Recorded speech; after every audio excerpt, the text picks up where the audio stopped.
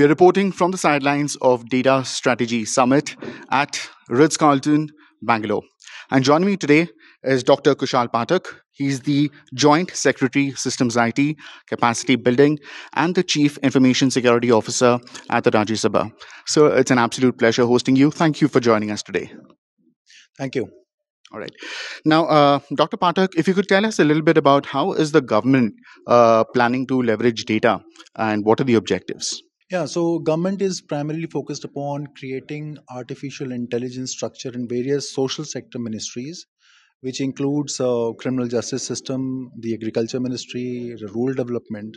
And by this, the government actually hopes that by involving this artificial intelligence in the social sector schemes, they are better able to serve the people, provide better analytics, and provide ecosystem where the other players can also come together. Right, thank you.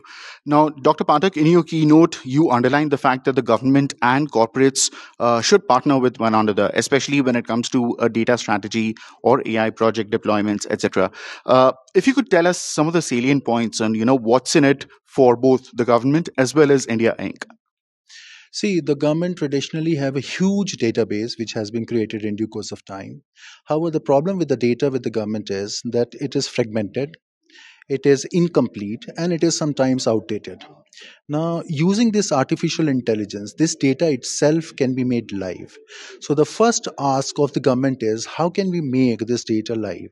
So, what the government is trying to do, or various public sector organizations are trying to do, is to try to bring in corporate sector expertise in the field of data analytics, in the field of skilling, because we don't have skill set in the government sector, and bring them all together into one force so that we are able to deliver the public goods, we are able to provide innovation, and also do the societal change.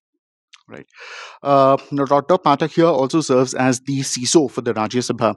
So, from a cybersecurity point of view, sir, what would you say? Where and how should cybersecurity be factored in when it comes to these transformation journeys?